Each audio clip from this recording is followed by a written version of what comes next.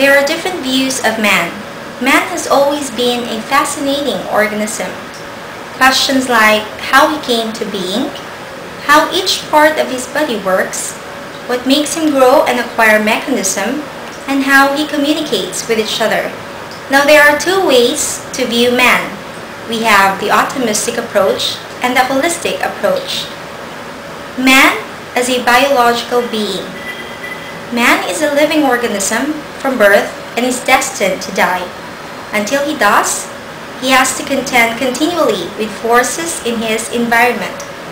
Because the cells, organs, and organ system are found within the individual, they comprise the subordinate system of man, while a family, community, and a society, which consists of bigger units of man, are called his superordinate system.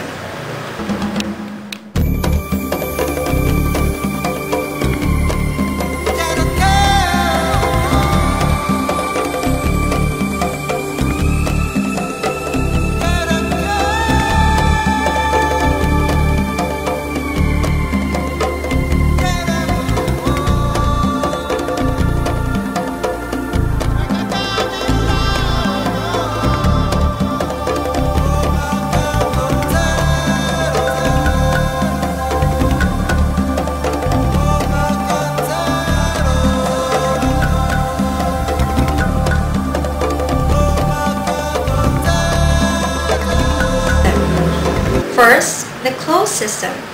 It is a system that is self-sufficient and totally isolated from other systems. It does not allow outside stimuli in any form to penetrate its boundaries or to go beyond in any form, verbal or non-verbal. It states that life-sustaining element and cannot enter the system to nourish it. Second, the open system. It exchanges matter, energy, or information with the environment surrounding it. It directly affects events or changes in other systems. And lastly, the energy and matter relationship. It exchanges energy, matter, or information with each taken in by a system and is called the input, that which passes from him into the environment and is now called the output.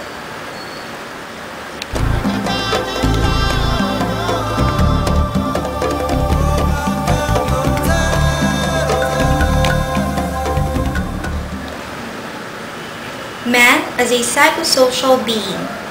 Froebel describes man as a social being who is capable of relating with others.